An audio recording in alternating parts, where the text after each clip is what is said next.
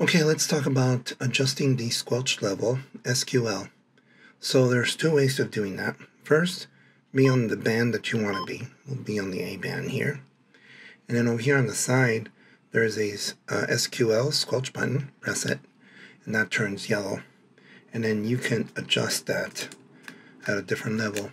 There is levels 0 to 15, apparently, and 0 to 8 for AM and FM radio. Okay, there's another way to adjust that.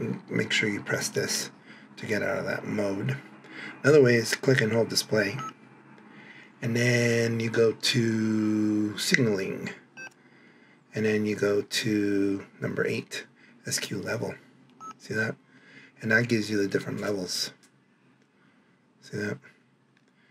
From 0 to 15.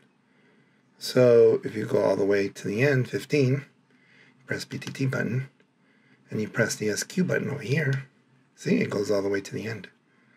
So that's the way.